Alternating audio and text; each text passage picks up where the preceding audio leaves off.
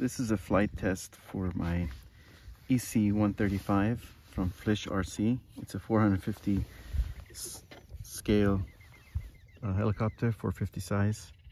It has a Fenestron simulation fan in the back. I've done a few flights on this on my channel, but this time I want to test the accuracy of the GPS. This is coming with a 60 amp ESC. It has the H1 flight controller, and it's got a FlySky receiver in there. Turn her on.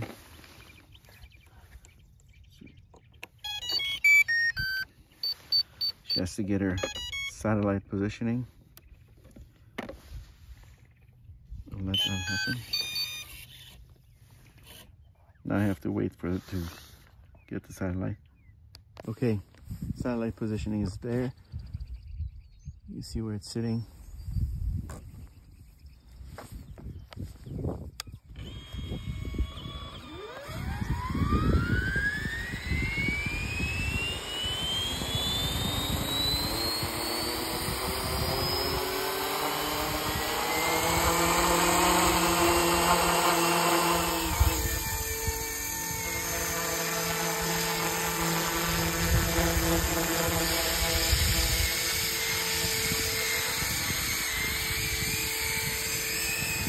Some low-level flying first.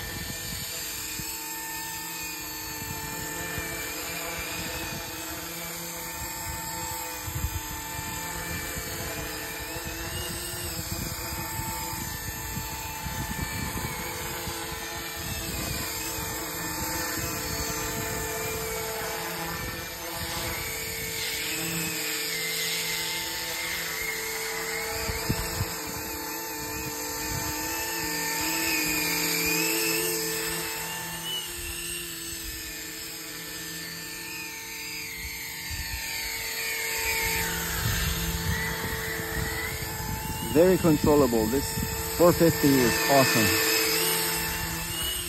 Very accurate. Minimum robotic feel. This is on GPS.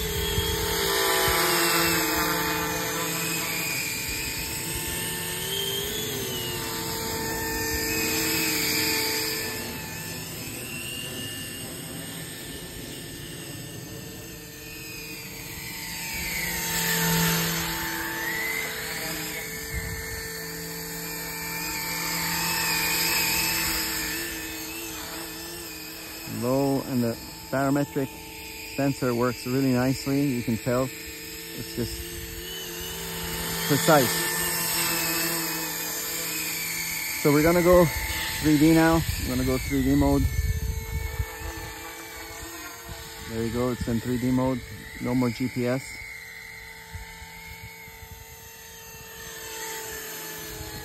Banks much more. It is a little more, definitely, you have to pay attention when it's in manual mode or 3D mode.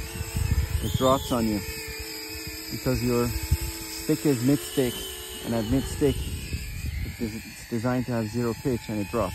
So you got to be above mid-stick at all times.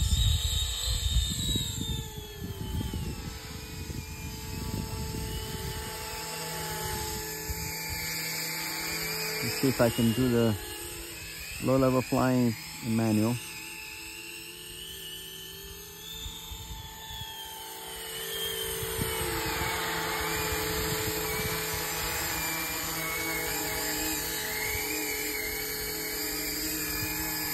This is manual.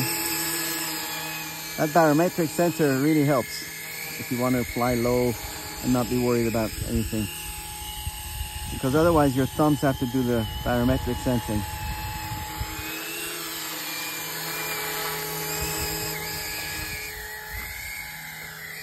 But this on 3D or manual is a blast. I mean, this thing flies amazing. For a scale bird, I mean, you can't do tic-tocs and inverted flight with this. I'm sure you can, but I wouldn't do it with the fuselage on it. It's not designed for that.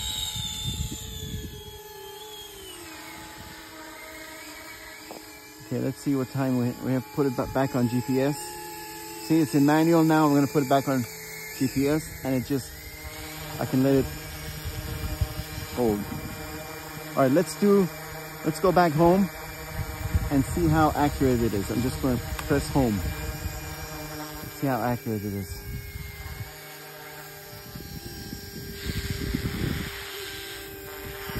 Yep, okay.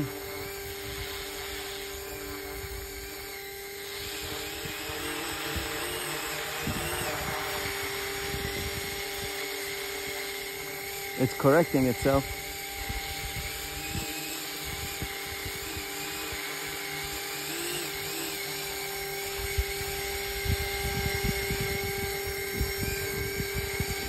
Wow, not bad at all, man.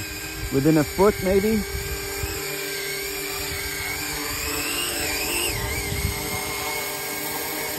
Within a foot. We had her here before. Within a foot. I'm impressed.